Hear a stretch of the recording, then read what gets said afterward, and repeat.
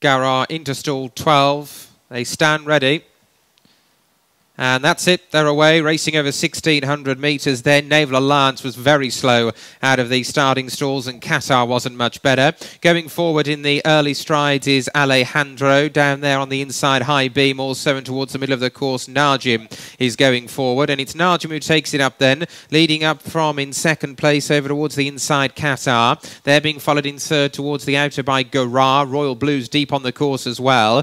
Tucked in behind them is Old Blue Eyes, racing in company there with Affluent. We won it 6 times. Just tucked in down on the inside, a bit short of room, is Wasila in the black and yellow colours, racing next to Thebar. They read wider out, deepest of all to Affluent at the moment. Shawash is right back in the ruck at this stage with Ramia. Also out towards the rear of the field at this point is Ra Ed.